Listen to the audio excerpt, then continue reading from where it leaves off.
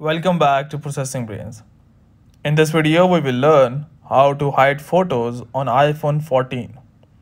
So this tutorial is for iPhone 14, 14 Plus, 14 Pro, and 14 Pro Max.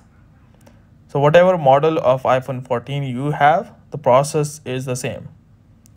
So here you need to go and open up your photos and go inside your recent or wherever you want to. Now here, if you want to hide photos, just go and tap on select at the right top corner. Select the number of photos which you want to hide. For example, these are. So once you have done so, just go and tap on these three dots at the right bottom corner. And here go and tap on hide. It says these photos will be hidden but can be found in the hidden album. So just go and tap on hide two photos. Here we go. Now go and tap on albums at the bottom. So you can see at the bottom, tap on there twice, go down to the bottom, and here you can see hidden. And you can see this is locked.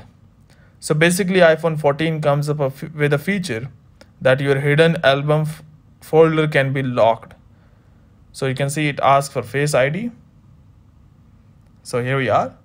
So to enable this Face ID and lock on hidden album, just go to your settings, scroll down, go down below, and here you can see all the Apple apps. Again, go down a bit more. So you can see the photos here.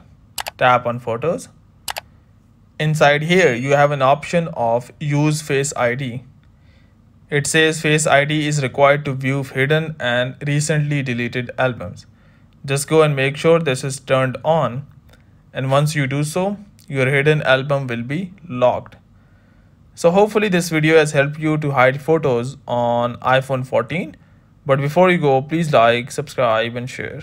Thank you.